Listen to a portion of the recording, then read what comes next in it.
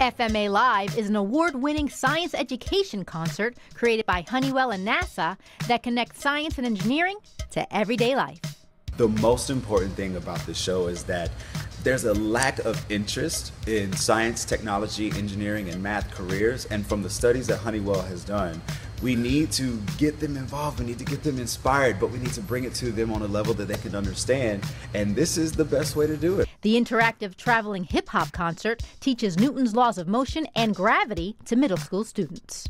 The coolest thing to see is the students leaving the shows every time we perform, and they're singing the songs and they're doing the dances and they're getting involved. So the reaction is energetic and excitement, and it's something that we didn't see from them as they walked in the door. FMA Live isn't the only educator using hip-hop to teach science. Columbia University professor Christopher Emden has been dropping science beats with his students all over New York City for over 5 years. I'm in motion, changing location, till it hits traction, the coefficient of friction. I'm off Newton, I'm on an Einstein. I like Einstein because Einstein's mind is like mine. All right? I use hip-hop because kids love hip-hop. I also use other things that kids love. I've used video games. I used to teach physics in the 9th grade in the Bronx. We would do video game physics. I mean, the idea is for the teachers to be creative enough to look at any phenomena that means something to young people and then highlight what is inherently scientific in that phenomena so young folks start realizing that science can actually be cool and connected to something that they love. Dr. Emden teaches several types of science to every student he can, from grade school through graduate school. Tomorrow you might call me, I might be in a school in the Bronx co-teaching a 9th grade or 10th grade class. Tonight I'll be teaching some graduate students here at Columbia at Teachers College. I might just, pop up somewhere and engage with a 3rd or 4th grader. How would you explain your teaching style? I teach as an MC. I teach because I've mastered my content. I'm the master of ceremony, and I have the intention to move the crowd.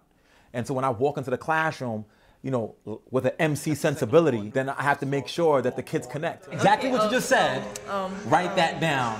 What did I say? I'm not saying that rap is the key to science. I'm saying that in rap are skill sets necessary for having kids engage in science. It really is helping. I'm starting to, get back on track with my science. I actually sit home looking up different science terms before we actually learn them.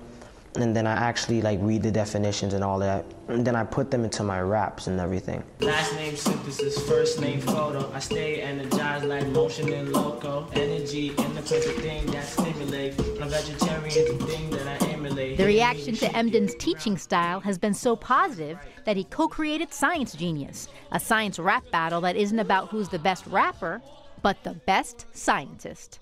The more people I know, kinetic energy grows, so I'ma go to work, convert all of my potential, and as my speed increases, then I'ma go exponential. Engaging in using music and art and culture, especially if it's the culture of young people, is in itself a way to be able to hone in on science skills. You're more reflective, you're more sort of theoretical in your approach to thinking about things. You have to be able to draw connections between things that are seemingly disconnected. And it's that perceived disconnect that makes hip-hop and science education more effective for both teachers and students. What kind of classrooms are successful teaching STEM? Any class that does not dumb down the expectations of academic rigor while it increases the academic interest or the sort of natural interest and inclination wins. There has to be this delicate, beautiful balance. That's what my work is all about, and my work in science education, to help teachers to be able to get to that point that feels like magic where the kids are super engaged, the content is functioning on a high level, there's good dialogue going on, and everybody leaves the class sort of more excited and more learned and more informed. That's what a magical classroom looks like, and that's what all science classes should look like. The brain cohabitates with the mind to perform perceptions of its own kind. So listen, we gotta transform, make it different landforms. How does the landform, get it? That's dope. Props. For Science and You, I'm Tinabeth Pena.